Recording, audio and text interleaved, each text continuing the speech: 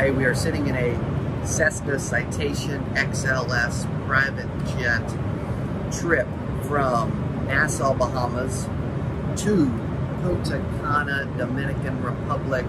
I just spoke this morning to about 150, 160 insurance agents for a group there that had a trip in the Bahamas. Unbelievable time, had an unbelievable event. Now, sitting on and doing a private jet, doing a jet charter from Bahamas to Dominican, because I got to be at another event that I'm speaking at and helping host in the Dominican Republic.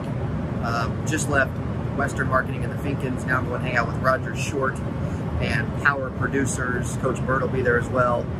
And so I'm like, I can tell you that you want to get your business and your company in a position to do stuff like this. Okay, so these last few days have been incredible.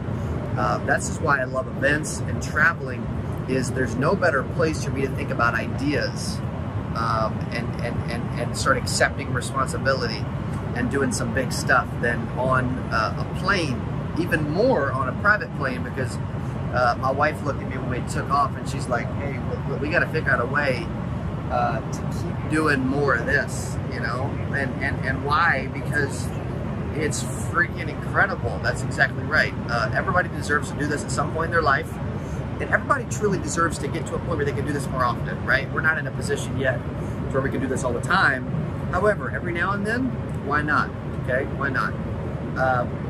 So the reason why we're doing this specifically, private jet, Bahamas to Dominican, after I just got off this morning speaking to a bunch of insurance agents on scaling and how details delay, and it's time to take action, time to think bigger, know your numbers, like some of those things when it comes to going from a 6-figure to a 7-figure insurance agent, because I coach a lot of people in the insurance industry specifically, some outside the industry, but mostly in it at this point.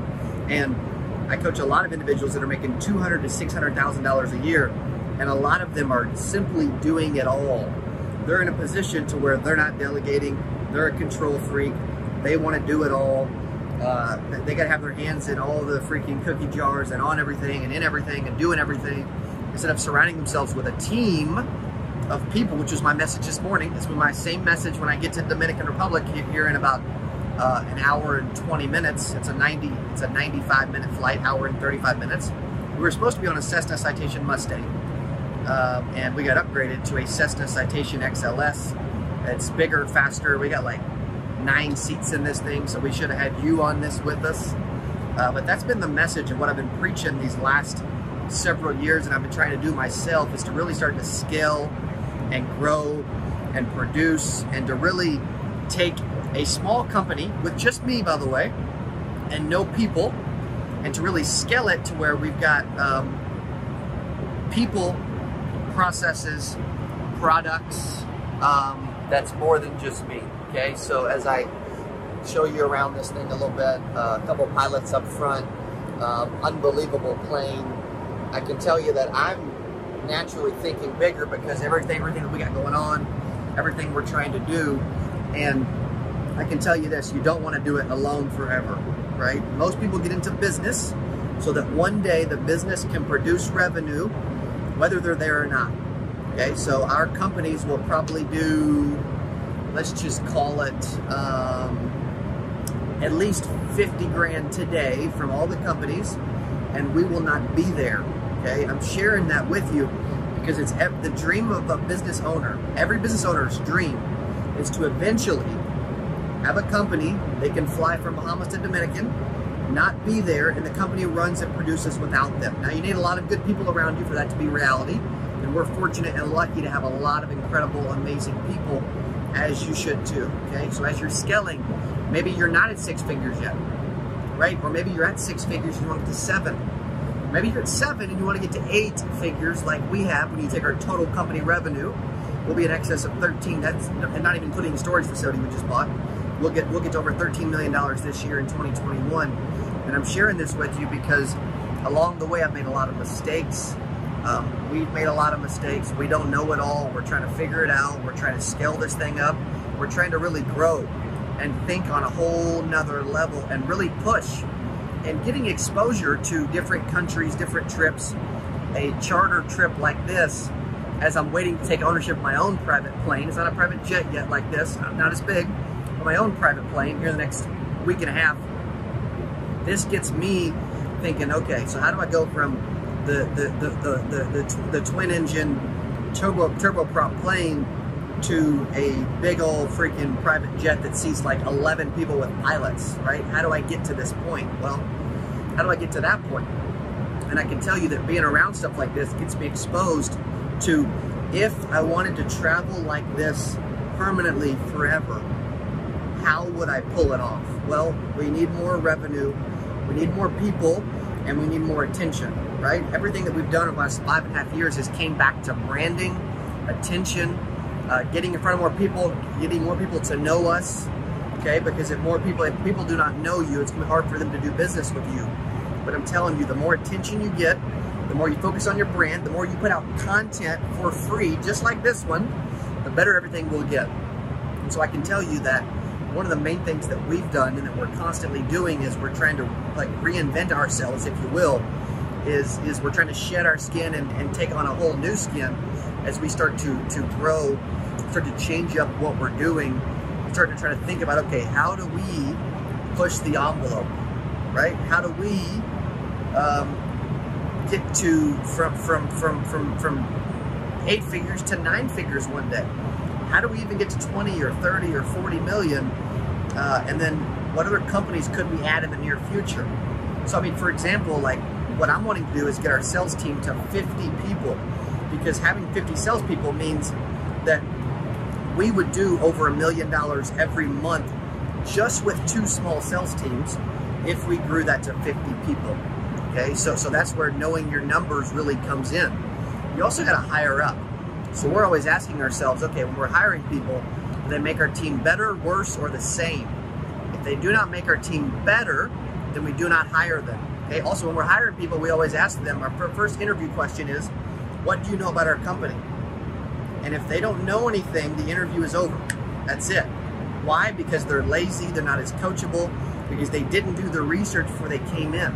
Like, ask yourself, would you look me up? If you were coming to interview with me, would you look up my name or my company or something about me?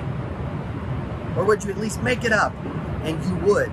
I promise you, you would. So, right? And you want people that are maybe not on exactly like you, but you want people that are better than you in certain areas of your business. And that's how you start to really scale a company and a business, is by having a lot of amazing people around you that are better than you at certain things, right? Like Dylan is better at video than I am, right? Andy is better at operations, interviews, hiring, etc. than I am, okay?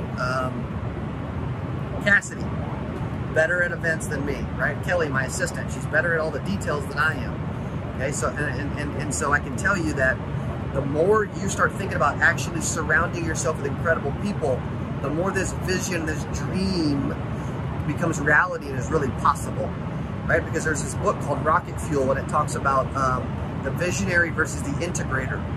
And I can tell you a majority, as we show off the life of an entrepreneur today, majority of entrepreneurs are visionaries, not integrators, which means if you're the visionary, you're typically not great at both, which means you need the integrator, the implementer, the operational officer around you to make sure everything's flowing smooth and to make sure everything's getting implemented like you want, right? My father always said, hey, Cody, inspect what you expect, right? Which means I'm going to inspect to make sure that I'm going to check in. I'm going to make sure something was done properly, because that's what I expect to happen.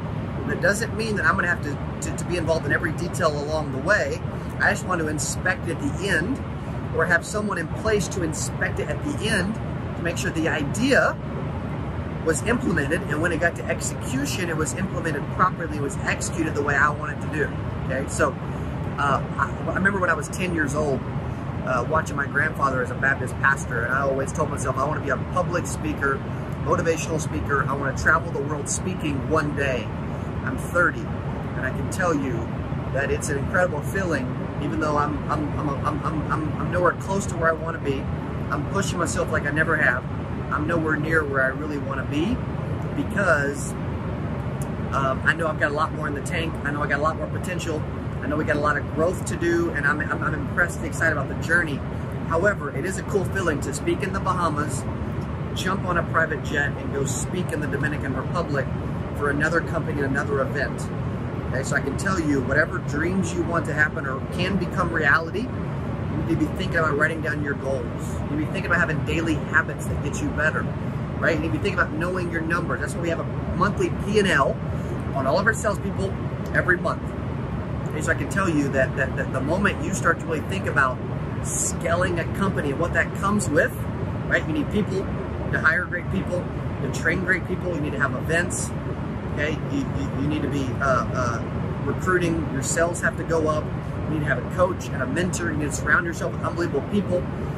You need to be branding a company and yourself. You need to be marketing you to people in the world. And I can tell you, the moment all those stars start to align and you really start to push and drive, everything in your world will start to change. And trust me, you deserve to be here just as much as I do. See you on the next one.